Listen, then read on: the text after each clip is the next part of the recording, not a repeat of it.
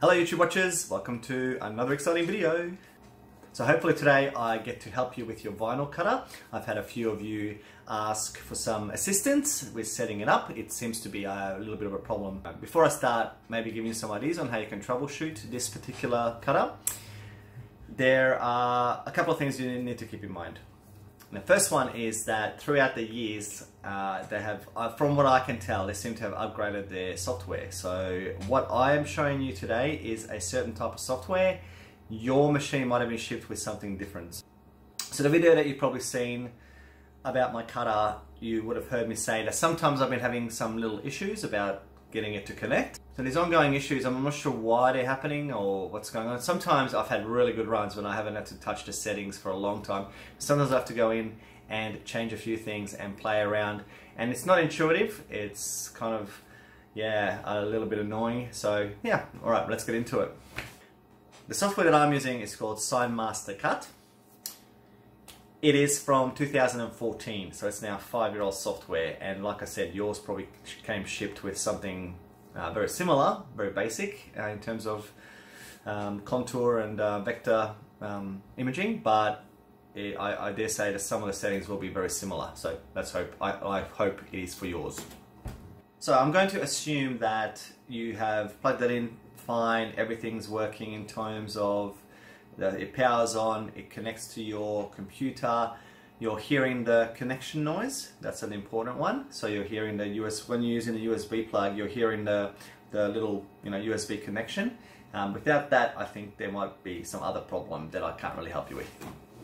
So this is the cord that it came with.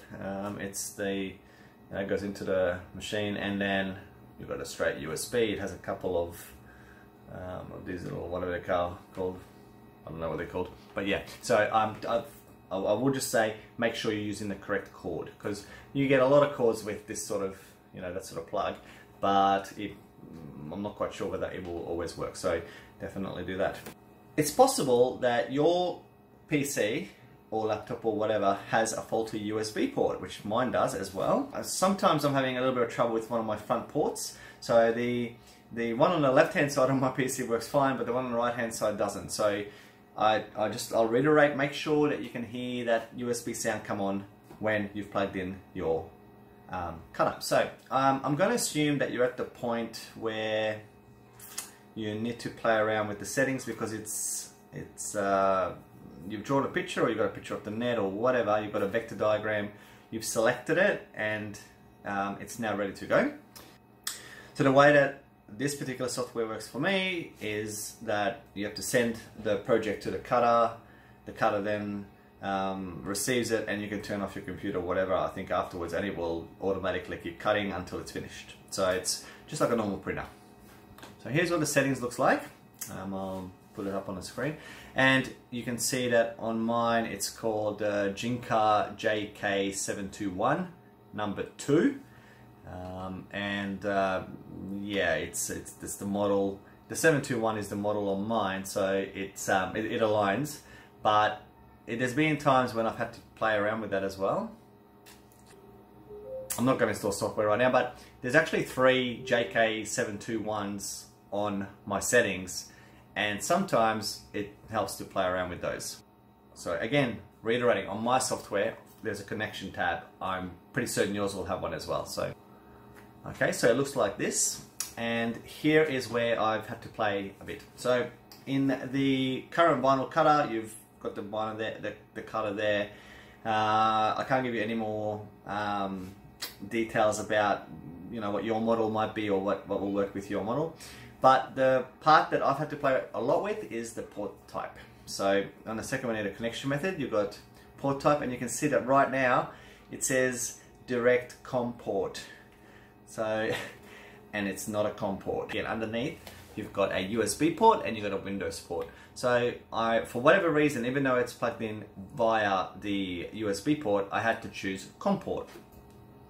And then down underneath on the settings section, you can see that it's got COM4 at the moment. It says not connected because my machine is not connected to the computer.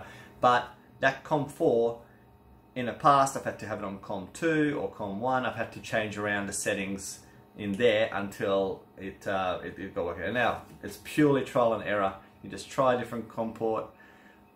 So it's possible that it's somehow connecting through a COM port, or like a virtual COM port is what I'm assuming, rather than USB port. So yeah, just try that. And in terms of your model, I'm sorry I can't help you there, but you know, go on the net, have a look. There's going to be people who troubleshoot on forums. I think I was pretty lucky that I was able to get to a solution fairly quickly. So SignMaster Cut is great for very basic vector work. Like I've shown you some of the stickers I've made in the past. It's great for that sort of basic things, but as soon as you want to start to get into something a bit more creative, a bit more out of the box, like even things like curved font and stuff like that, it doesn't like that. So it's great for a little beginner mucking around, but if you're looking for something a bit more professional, or something that can, you know, give you a few more options, you need to get away from SignMaster Cut and get into a much better type of software. Okay, well, I hope I've helped you in some little way to getting yours started. Anything else in terms of actually using SignMaster Cut, I can maybe make some videos, but I'm sure you'll find things on the internet already. But yeah, if you've got some specific questions, I'll still keep uploading, and I'll try to get back to you as soon as I can. So I'm hoping that got you rolling, and that yeah, you can start enjoying your machine and start making some cool stuff.